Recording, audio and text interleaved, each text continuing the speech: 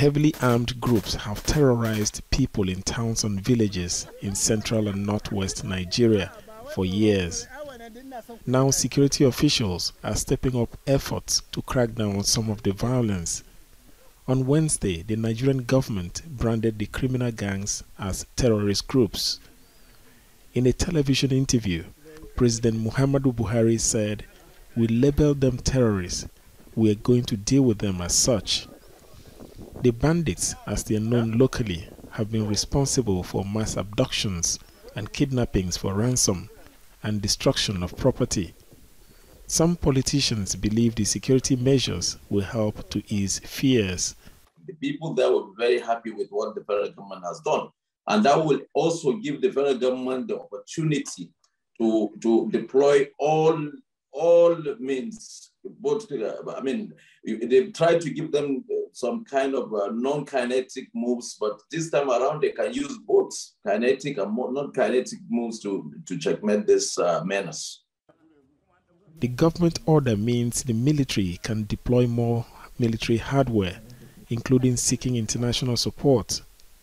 But this security expert feels the government needs to do more. At the political strategic level, I think they completely have a wrong perception of what the situation is on ground.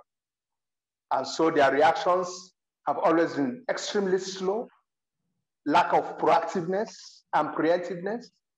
They have never really visited the issue with the sort of urgency you expect a country that is at war to be able to bring to bear on the situation on ground.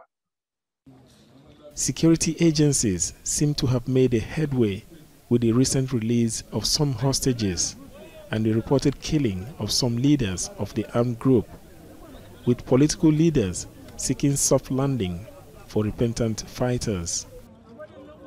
The bandits, most of them are not literate. So there is need for government and also all communities to rise to the issue of seeing how we can get these people rehabilitated. We can get education as one of our cardinal points. We can get agriculture as one area that we should concentrate. Security is expected to be a major talking point ahead of general elections in 2023. It remains to be seen if President Muhammadu Buhari would have fulfilled his electoral promise to end insecurity before handing over. Fidelis Mbah, Al Jazeera, Abuja.